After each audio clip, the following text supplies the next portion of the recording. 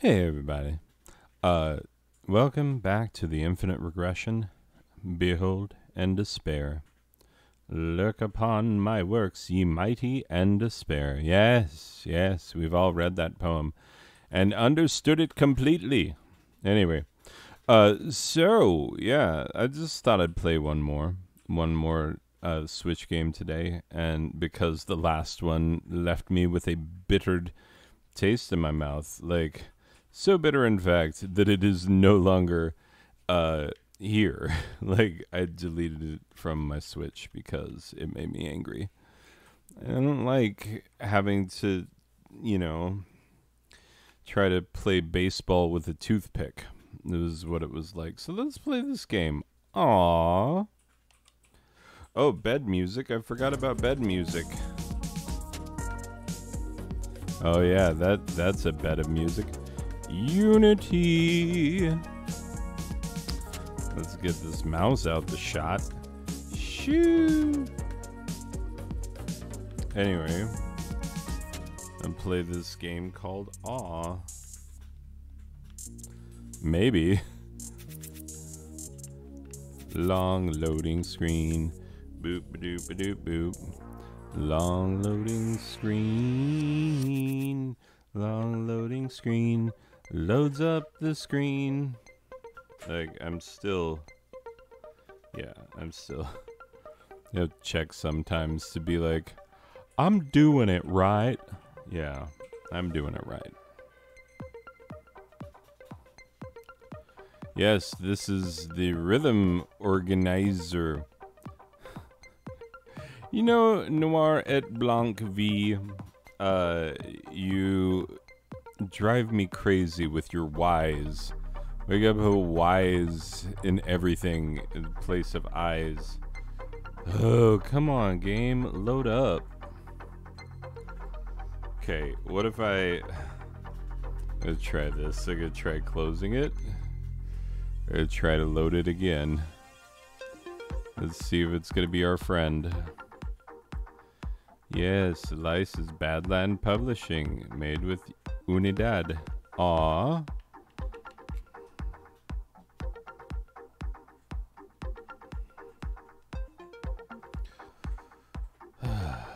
Are you gonna load, friend?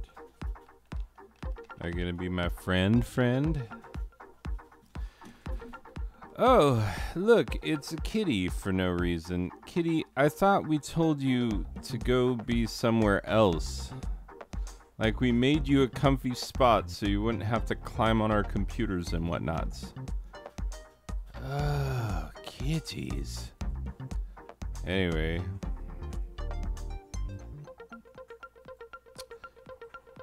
Whew. Well, I'm 3 minutes in to this video and I don't have a game started yet. That has me concerned. Like if there was an update to it, I think that it would have told me. I will give it a little bit more time and then we're gonna say phooey. This is one that I was, told was pretty cash. And to be honest, this is one that I got back when I still had hopes of my wife ever playing such things. But she don't. Like, she is not about console gaming at all. She's all about PC gaming. And I can understand why. PC gaming is much easier and much better in many ways. What the Switch has on PC is that you can take it with you. Oh, I heard a beeping noise. Is that the sound of a game booting, perhaps? I swear to God,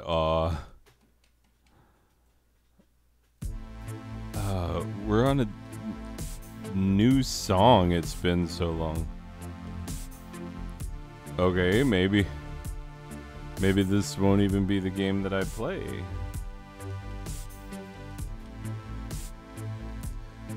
Okay, yeah, the first 5 minutes of my video are not going to be me not playing Aw, because that is terrible. Okay, well, let's play something that we can play.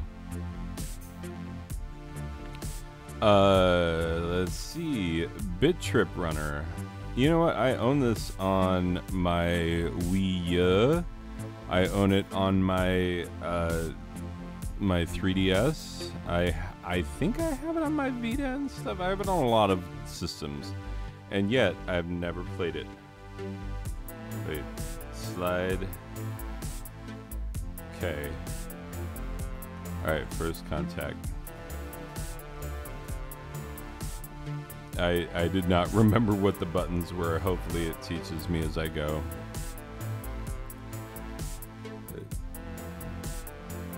Hada! Okay, jump is A.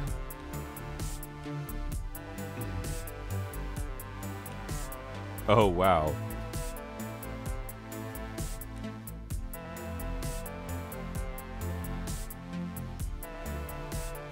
La. La. La. I like how I'm picking up basically, oh, what? Okay, come on. Okay, there's 11 golds. Apparently, I'll just be terrible at every video game today. And just be angry at all of them. Woohoo! Oh, what? Man, I was doing alright. A little bit. Okay, I gotcha. Oh, so they are different every time. Somehow I'm less impressed with the procedural generation of a game like this. Oh, I think just the golds are in different places. I think that's what that is.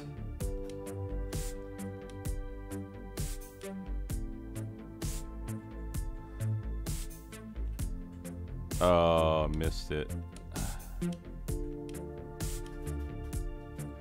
Ooh, there we go. I don't completely suck at everything. Challenge completed. Okay. Bonus get. Retro challenge. Okay, I knew that the... I should have said nothing. This reminds me of Pitfall in a number of ways, in terms of its, like, the way the gold looks and stuff. Enter initials. Oh, this is bringing me some super retro vibes. And you know I love my retro vibes. There we go. Oh, I should have done, like, filthy words instead of my actual initials. I mean, those aren't my actual initials. Oh, I was wondering if that would be a pit that I could fall down. So now I have to keep an eye out for those, as well as ground crystals. You gotta watch them ground crystals.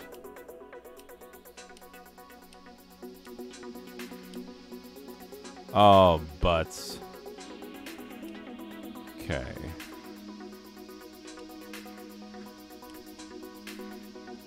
Once upon a time, I was really good at a couple of different auto runners, but that was on my iPad. And that was using, like, tilt controls and whatnot. Boom, mega. Alright. Oh. Oh, I barely missed that. To the point where the game seemed like it was thinking about, like, should we let him have it? Nah.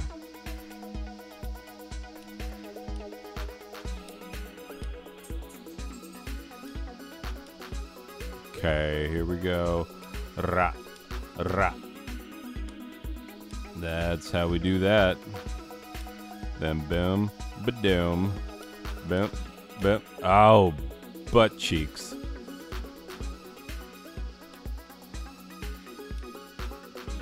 Oh.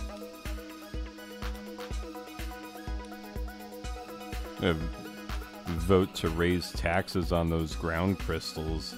What I'm gonna do. Haha. Then we'll see what they think when they're paying for my children to go to public schools. While I also pay. We are in the same tax bracket, these ground crystals and I. Oh, some of the bench. Okay, I'm gonna... Yeah. Gonna pipe down, get serious.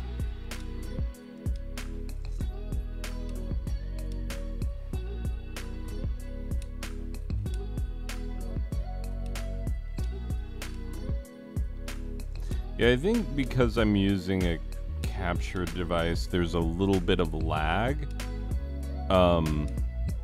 There's a problem I was running into before when I was doing my emulation console, my RetroPie.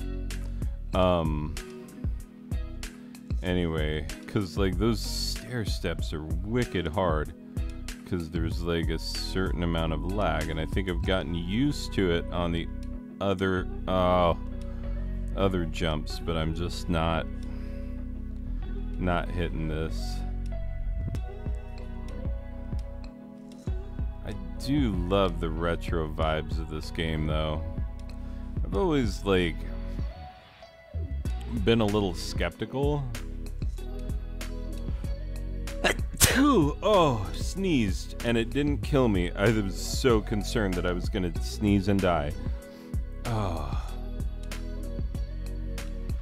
Die in the same place again and again. It's like watching me play Akin, which I am not great at, but I enjoy quite a bit.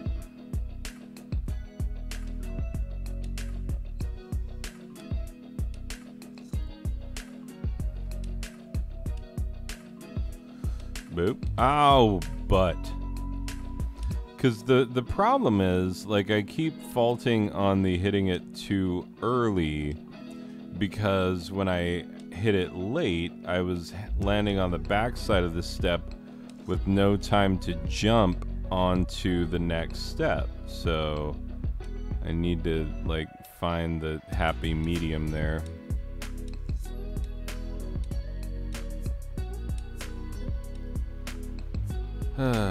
I don't know why my brain is going the way it's going right now, because I said the word medium and it made me think of people who pretend to be able to speak to the dead for money, but there's no way to verify whether or not they actually can speak to the dead because of like a lack of oversight. Anyway, it's a stupid thing and no one can speak to the dead. Like, I'm sorry. But like, you should not pay for women with very, very long fingernails to give you false hopes about your dearly departed loved ones. Like, would I love to be able to speak to my recently deceased brother again? Absolutely. You know, every day I'm finding things that I'm like, oh, he would have loved this. I should, you know, like, I wish I could send this to him. You know, I wish I could show him this, or we could enjoy this together. And like, those things are never going to happen. And that's a sad and tragic part of life. But also, it's a sad and tragic part of life that helps you to, like, place an appropriate value on the other parts of life, you know, like, get your priorities straight. I mean, look, I know that Heidegger is problematic, but being towards death is one of the great concepts in philosophy, and I really do stand by it in its more practical extensions, which are, see, that's my problem. I keep landing in a way that I can't hit that next step. Like, where's my happy medium to talk to my dead brother? Anyway, haha, joking about things. Anyway, yeah, let's not. Yeah, just think about this. If you know, think about using a medium to contact your dead relatives. Like, first of all, how would you know, aside from the fact that they are accepting your money to do something that you don't know whether or not they can do? How would you know if they are doing it correctly or not? And I know what you're thinking. What you're thinking is like, oh, if they could tell me things about my brother that, like, only someone who knew him would know. Yeah, and that's where they get you, with the old cold read, or even worse, a hot read. That would be where, like, a family member or someone is hopefully unknowingly supplying information to the medium prior to the reading, so that they can get that information and use it against you. Like, cold reading is they're just throwing things out and you are remembering the hits but not the misses. It's an old trick used by carny folk for forever, like duping otherwise well-intentioned people out of their hard-earned cash for millennia. It's a stupid thing, and it's a mean and cruel trick to play on someone. It's like, either you can speak to the dead or you cannot. And if you can, then, you know, I would put forth the James Randi questions, which I think James Randi passed away recently, if I'm not mistaken, which is very sad. Anyway, but James Randi said that, like, you know, he has a grandmother who should have had a will containing information about where and how to access a certain fortune that the family would like to have access to. But because no one can find the will, they've been unable to do it. Now, if you contacted a dead person, were like, hey, where's the will? Where is a piece of paper that you definitely know where it was when you were alive? Where is it now that you're dead?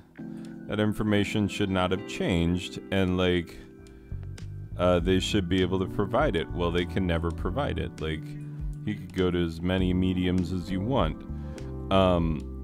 And, like, I know that you're like, oh, but the Long Island medium or whatever. No one can talk to dead people. I'm sorry. I'm sorry that the world is much more normal. That it's not, that it's natural and not supernatural. That it's normal and not paranormal. I'm sorry that it's so, but, like, if you think about it rationally, you will likely come to the same conclusion. Anyway, and, like, how could you possibly, other than not engaging them at all, like, let's assume that you believe that,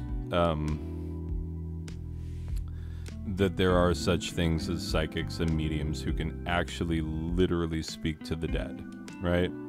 Well, wouldn't a certain number of the people who claim to be these things actually be, couldn't they actually be faking it? Certainly, because there are always people who are willing to do just about anything to make a buck. We know this through, you know, so much history of humans doing just about anything to make a buck. I should be commenting on the fact that I keep dying in super obvious ways, and no one is contacting the dead past versions of my digital self. Anyway, regardless, but this is what we call an unfalsifiable claim. What if I said to you right now, I can speak to the dead? And you'd be like, well, wait, didn't you say that mediums aren't real? And I was like, yeah, but that's before I got my powers. Now I have powers. That will be $200, please, for me to tell you what? To tell you, like, oh, I'm channeling your dead loved one, and I'm in a better place, and I'm happy, and, you know, like, parts of life were hard, and now that I'm not alive anymore, you can have a better life, and like whatever they say, because it's always stuff like that. And also conspicuously, like James Randi pointed out, that like they never bring anyone back from hell, which is like telling. Wait. I'm using a different jump button. Because, like, obviously, okay. Most religions, as we understand them, and coincidentally, the concept of religion itself is problematic because it smacks of imperialism and colonialism, and is the sort of thing that the indigenous peoples whose religions we, you know, disbelieve out of hand because ours is superior and theirs is inferior, while we still recognize the fact that, like, if we had been raised in their religion, then we would believe the same thing they do. So thank goodness our parents brought us up in the religion that's the actual really, really, really true one, unlike theirs, which is obviously false. Why is it false? Well, it's not ours, but it's theirs, and how would it... Oh no, I'm starting to see plot holes. Anyway. Yep. So, fact is, people, that, oh,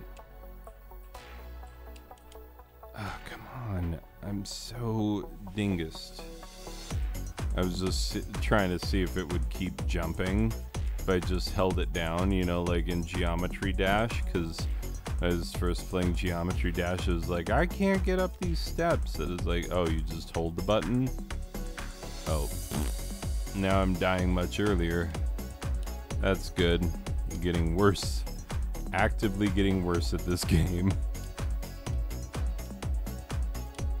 Anyway, but like, you have really no means of determining whether someone is genuinely contacting the dead or only in it for the money or the fame or the prestige or whatever it is they do.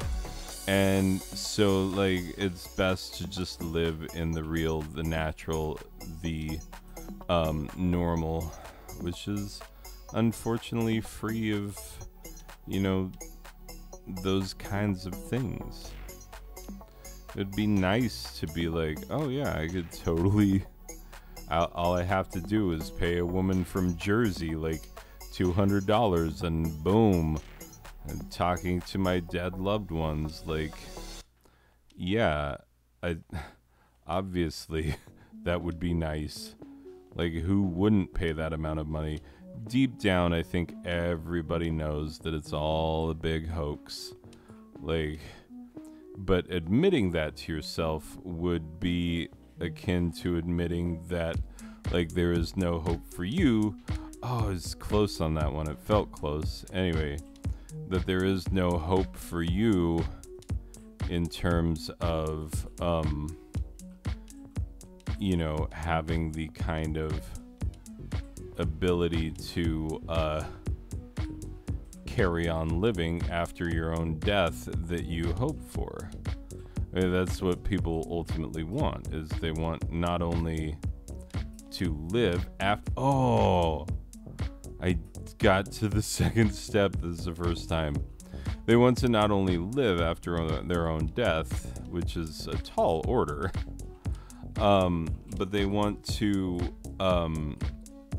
like, thrive and be happy and be able to contact people that they cared about in life. Like, who doesn't want that? I don't. I certainly don't. Like, I will tell you this honestly. I really and honestly believe that because there is an expiration date on life, it makes it more precious. Like, what drives the value of diamonds? The fact that you can't just get them. Now, granted, there are more diamonds. Oh, There are more diamonds in the world than you think. And they should be worth less, but the De Beers Corporation controls access to them, and as such drives the demand for them. But yeah, maybe diamonds were a bad choice. Maybe gold. You know, like, what's the price of gold based on? It's based on the availability of gold. And so, like, if gold is so wildly available, if gold is so wildly available that anyone can just go out in their backyard with a shovel and get some, then what is the real value of gold? Nothing whatsoever. It's absolutely worthless. And so, what is the value of life if it just continues and continues and, like, you can't stop having it? Well, I would argue that there is no value. I would argue that, like, the concept of infinite, immortal, or even eternal type lives, which I know are the basis of many religions, and I'm sorry that I'm going to sound absolutely blasphemous here. Oh, remember that show? The BBC show, Absolutely Blasphemous? Pet Shop Boys did the theme song. Anyway. Yeah. Anyway. So, fact is, there we go.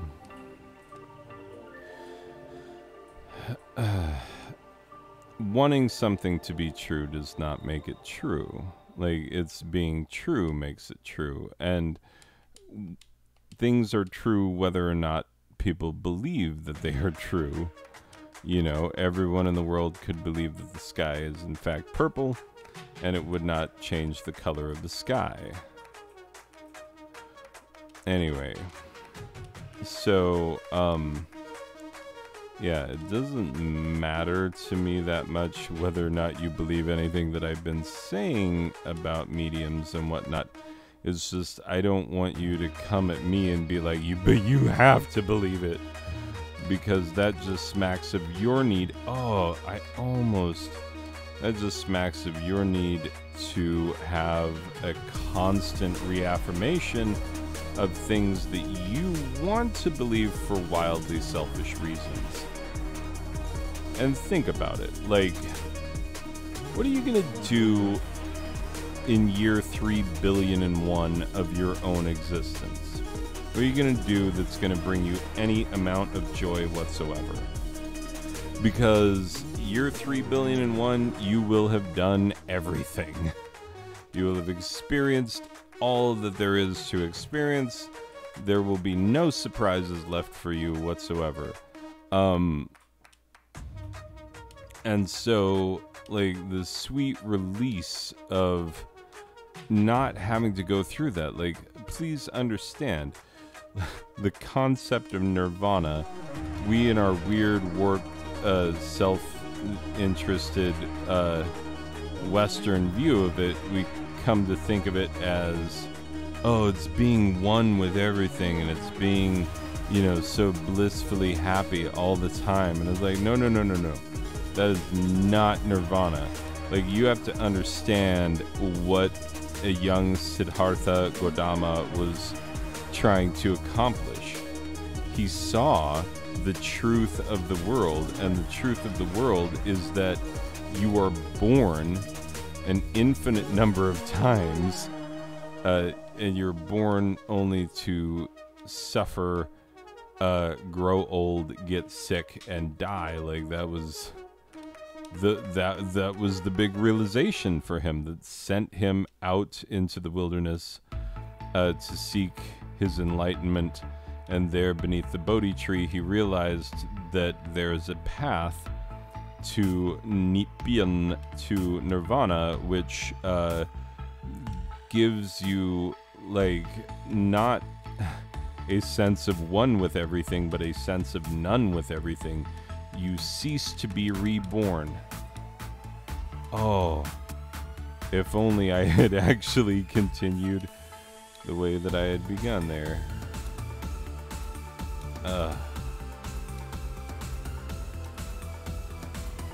Okay. Woo! I made it to a flag! I missed a bunch of the gold, but I actually did it. I feel very accomplished. Woohoo!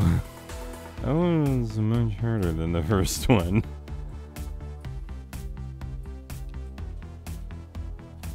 Oh wait, slide. Just chilling on my backside.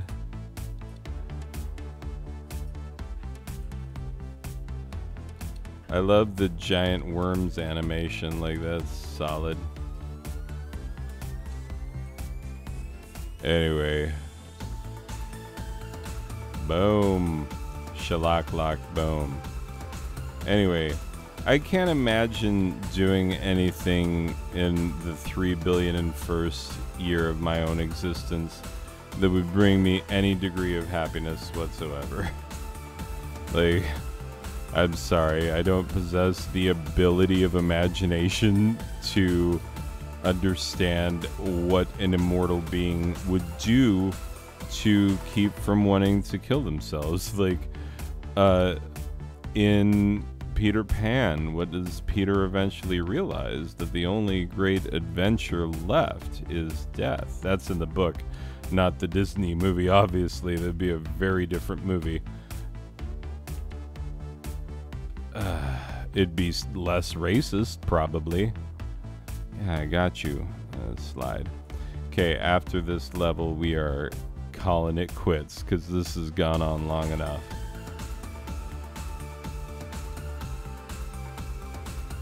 But yeah, like, obviously I understand that death is sad and it makes people sad. Like, and I even know why. Because of, guess who's been through that recently? Oh, this guy with the 2 thumbs on the controller. Anyway, yeah, like, I get it. I'm not unaware of these facts, but, like, for real though, how selfish can you be that you think your own existence is worth prolonging to that ridiculous of an extent? Like, think about your impact on the planet. Like, think about your impact to humanity. Like, what could you possibly be contributing in year 3,000,000,001? Like, I just can't even. I can't even. You've asked me to even, and I can't. I cannot. Yeah, I got you, dude.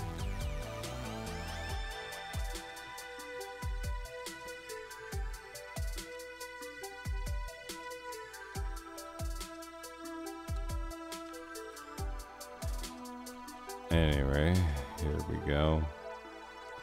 Sorry, I don't know why I'm getting all philosophizing on you.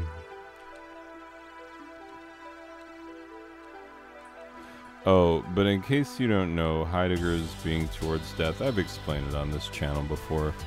The concept that by understanding that you are, by living in such a way that you are acknowledging your own death.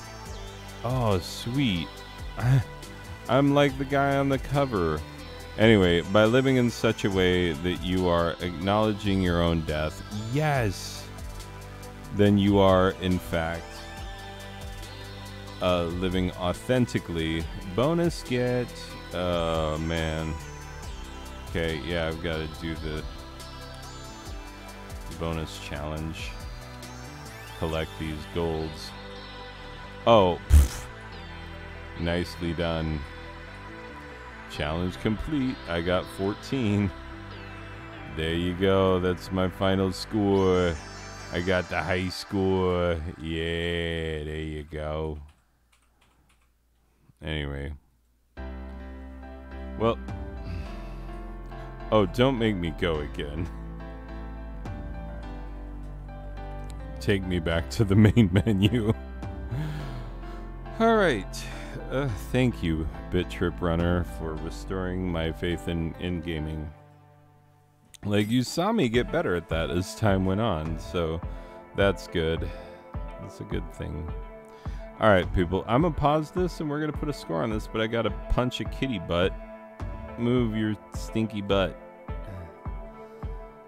I don't actually, just in case you're wondering, I don't actually punch their butts as much as I push their butts to get them, because they like going behind our monitors because it makes a little cave. They're like, ooh, I can hang out in this little cave area. Like, yeah, get behind there, but please, for the love of God, don't sit in front of the monitor because that's terrible. Anyway, hold up and I'll put a score on this. All right, then. Hey, I'm back. Totally back. Yep. Anyway, so I really enjoyed Bit Trip Runner, and I enjoyed talking about things as I do run my mouth all the time. That's why, in the coming Civil War, I will be gutted with a bayonet, probably by one of my former students. I've told them that they should. Anyway, regardless, here's the final score for Bit Trip Runner. A 5 out of 6 Heideggers, but, you know, it's problematic when you start really enjoying a philosopher with a German last name, and you're like, oh, Heidegger, what you got? And he's like, oh, this concept called being towards death, and it's very useful in an existential way.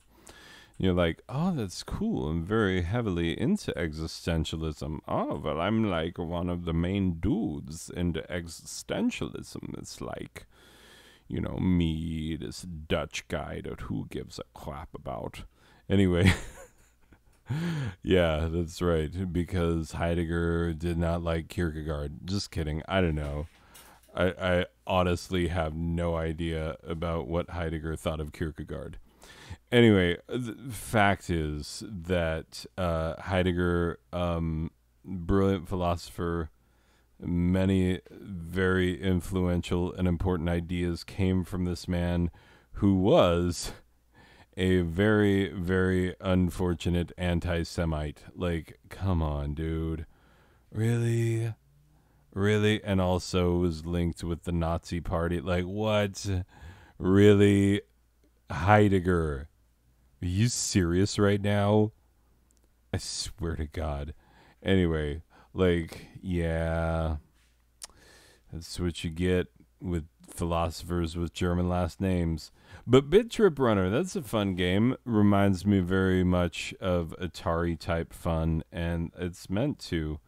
A lot of fun games on the old Atari, and I have a ton of them. And also, like, it doesn't matter if the graphics are amazing. It matters whether or not the gameplay is good, and the gameplay in Bit Trip Runner is good.